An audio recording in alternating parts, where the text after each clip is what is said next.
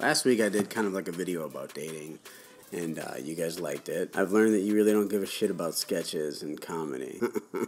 So I'm gonna do this shit, I guess. But here recently I've been getting a lot of questions about my sobriety, like, why are you sober? How did you get sober? What made you want to get sober? What's it like being sober? Look, I don't want to get into details, but my health was why I got sober, basically. May 17th, I'll be coming up on 2 years sober, so go me. It's also the release of my debut album titled Sober. How did I do it? It was hard. At first, I was just going to quit for a couple of weeks. Then it turned into months. Then it turned into a year. Then it turned into what will soon be 2 years. I went to AA meetings at first, and they were fucking awful. AA meetings were so weird. For example, I was at this AA meeting, and there was a couple sitting across from me. Savage alcoholics. Granted, I was fucking bad. But these people, insane. All they did was crack this fake smile and stare at each other and talk about how they love being sober because they're no longer at each other's throats every night, breaking objects over each other's heads, checking each other's phones for infidelity. At one point, the girl actually held up her hand, and there was like a bruise here, and she was like, "Without drinking, Gary can't do this to me anymore, am I right?"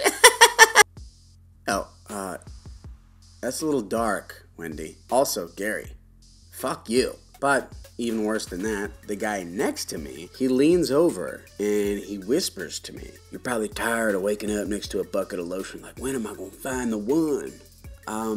No, Cletus, that's not why I'm here. Well, at least the bucket part isn't true. It was just a bottle of lotion. So, needless to say, I hated AA meetings. They made me want to drink so fucking much. I stopped going to bars for a while just because I didn't want to be in that atmosphere, okay? It was just not my thing. I couldn't do it. I don't know if anybody's ever been to a bar sober, but it fucking sucks. For me, anyway.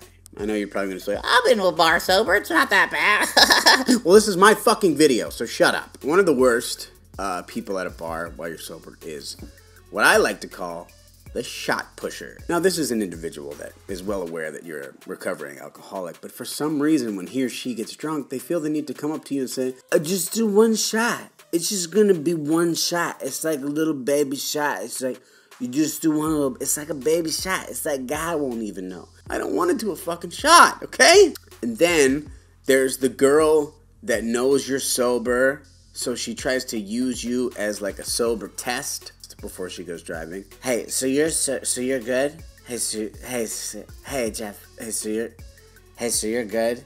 Hey, so you're good, right?" Yeah, sweetheart, I'm fine. You're the one that just crushed 3 strawberries and 6 shots of tequila. Look at me. I'm okay to drive, right? I'm good, right? I'm okay to drive, right? I'm good, right? If you want me to be honest, I wouldn't put you on a fucking bicycle right now. Guessing her dream scenario is for me to be like, "Listen, sweetheart, I'm sober, and as a sober guy, I can tell you, you're good to go." I'm not gonna fucking do it. Then, of course, there's the guy who thinks he's your fucking best friend. "I'm so fucking glad you're here, dude. You're my best friend. We just fucking met." I love when people appreciate and they're proud of me for my sobriety, but I could do with a little less of this guy. Honestly, dude, I'm so fucking proud of you, dude. I don't know how you do it. I could never do it in sports and game, and I'm so proud. Thank you for that. For some reason, there's always like a bartender who's just like really snooty and like has to have an attitude. I'll just take a water. I always like say some corny cliche shit just so they know why I'm drinking water.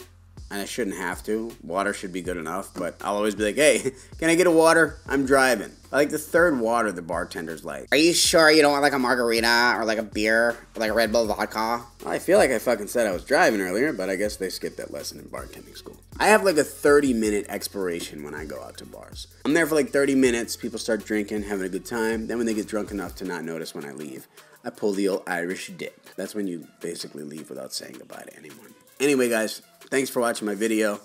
I don't really plan these out, so I really don't have much more to go on. A lot of people in my Snapchat were asking questions about my sobriety, so I just wanted to go ahead and give them a shout out. Oh, shout out to Carly and Aaron for these dope-ass t-shirts.